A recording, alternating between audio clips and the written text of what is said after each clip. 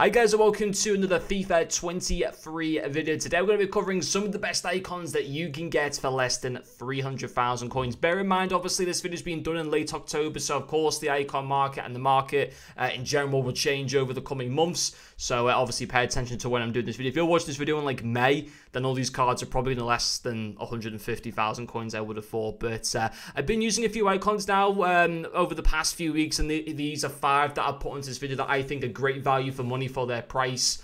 Icons seem to be a lot more affordable now compared to previous years. I mean, Crespo is one of the 5 best icons that I think I've used for less than 300,000 coins, and this is a mid-tier Crespo card. And in previous years, around about this time of the year, only like a month or so into the game, would be double that price in years gone by. So it's great to see that a lot of them are becoming more affordable year on year. Obviously, a few icons removed this year: Maradona, Deco, Overmars, gigs and stuff like that. A few of them you don't really care for too much. A few of them, obviously, the likes of Maradona, it's a real shame that they're not in the game.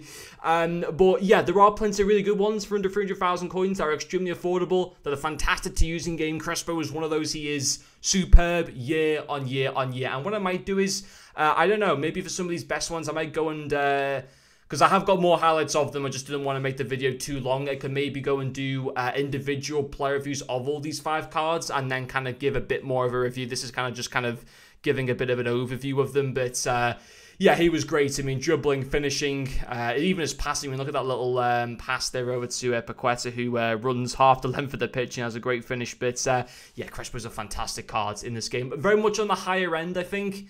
I can't remember exactly how much I paid for him, on the higher end towards 300,000 coins, but nonetheless, yeah, a great card. Then we've got Ashley Cole, who I actually packed in my base icon pack from a few weeks ago now. Really fun card to be able to use. Got a few assists for me. His pace is fantastic down that left-hand side. His passing is also really good. I mean, his short passing, pretty decent. Crossing likewise as well. And even his defending, again, really high defensive awareness, stand tackle, slide tackle, which is also pretty good. Physicality maybe not necessarily the best, and it doesn't really carry anything in terms of player traits, but most fullbacks don't really tend to have anything there in general. But yeah, he'd push up the field really nicely. His work rates felt fine for me in game. He felt really, really comfortable in the ball. I mean, that pass there through to Haaland, who, to be fair, I mean, still has a bit of work to go and, finishes it really, really well. But it was the way that he was providing chances, game on game. And his through balls were just superb. I mean, there's like the past 2 clips are just showing 2 really good through balls by him. So, him and Haaland in particular linked up very well. But it was just so fun just to go down the left-hand side. It was like the opposition just couldn't really deal with him. And the past 3 clips that you've seen have all been assists to Haaland. So, yeah, I think definitely better from an attacking perspective than defensively wise. He'd be great in a 5-back formation. I don't think you can use him in any other position apart from a left wing back or left back, which is a bit of a shame. But yeah, I mean, for what he costs, he is a really good player to have. 85, Laurent Blanc. And the one annoying thing about this card is, I would really want to use him as a centre midfielder, but you can't. You can either only use him as a cam or a centre-back. He does technically work as a centre-back. With a shadow cam style, he'd be a very good centre-back. And with no defensive cam style, he's a very average centre-back. In that, yes, he's got the pace already, which is good, and he's got the good passing, but his defending and physicality are extremely average for a centre-back.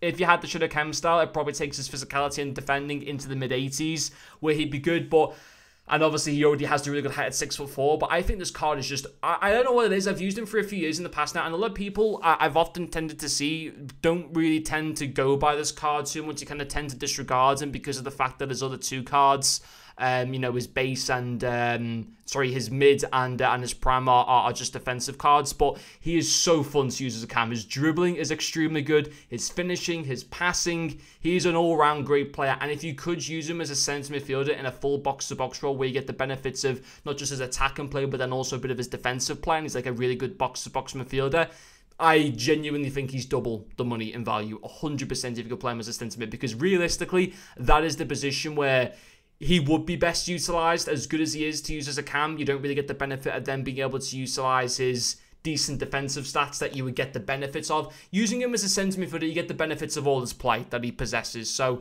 100% he'd be double the money if he was kind of if you could actually play him as a centre mid on full chemistry. Torres we move into now, the 85 rated base Torres. I forgot to record the the kind of intro part to this one. I'd already sold him by that point, so that's my bad. But again, another really fun card. I think I've used him last year and I wasn't a massive fan of him, but this year he seems to be pretty good to use.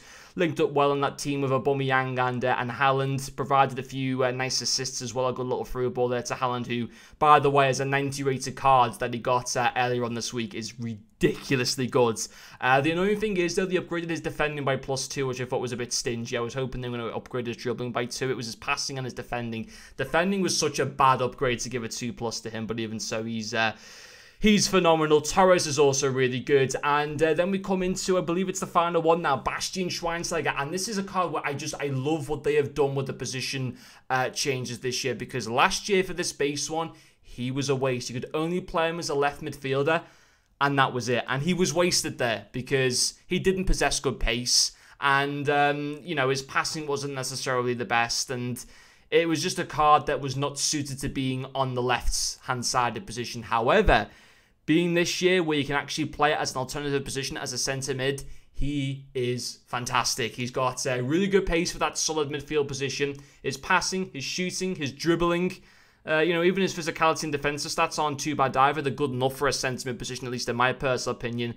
And on the whole, was just a really fun card to be able to use. And it's a card that, if he had been continued, if he kept the same position system as last year, I wouldn't be using this card. And he'd be probably half in price of what he is now. So he is one of the cards that has seen a real benefit this year to the position modifiers and actually makes him usable. So he is really good. But as you can see here, that is the end and all the 5 icons there. All of these 5, I can make a very good case for you to be able to use in this game. I don't know what's going to go on with their prices. Who knows? Potentially these could go on to get SBCs within the game. We've now got, I think, 4 or 5 icon SBCs. 2 came out today in mid right cards and base Nedved. So, you know, could they be included as icon swap rewards potentially when that comes around? Yeah, listen, who knows? I'm not too sure. But all of them really fun to be able to use. And all, I think, possess good value for money at the same time. So I could understand anyone wanting to go and put these into your teams. I certainly had a lot of fun with them anyway. But anyway, guys, that'll finish this video. Thank you for watching,